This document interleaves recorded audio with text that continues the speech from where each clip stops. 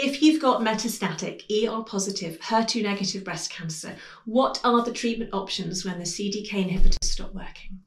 One option may be to switch to a different CDK inhibitor. There is some evidence to suggest this might work, but we don't have accurate trial data yet. There are 5 other options, and this is where genomic medicine will play a huge role in the future. We'll be able to screen cancers for specific mutations and treat them accordingly. The first drug is Everolimus. This inhibits a protein called mTOR, or mTOR, which some cancer cells use to develop resistance to drugs like letrozole. Based on the Bolero-2 trial, it is given with an aromatase inhibitor called exemestane. The second drug is called Alpelisib, and about 40% of ER+ve HER2-negative breast cancers have a PI3 kinase mutation.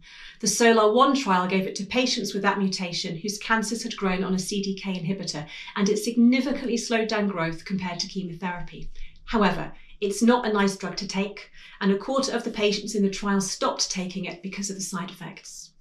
The third drug is called elacestrant, or Orserdu, which was approved in America in January 2023 for patients with an ESR1 mutation whose cancer has grown on a CDK inhibitor. And this was based on the results of the Emerald trial, and I hope that will soon be available in the UK. The fourth drug is Enhertu, which is normally used to treat HER2-positive cancers.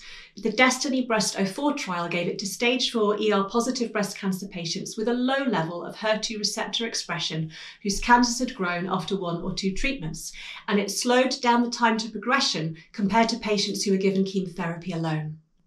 The fifth drug is really hard to pronounce, so I'm just going to call it Trodelvy, and this was previously only available to patients with triple-negative breast cancer. But in February 2023, the FDA approved its use for patients with ER+ve breast cancer that had grown after hormone therapy, a CDK inhibitor, and at least 2 lines of chemotherapy.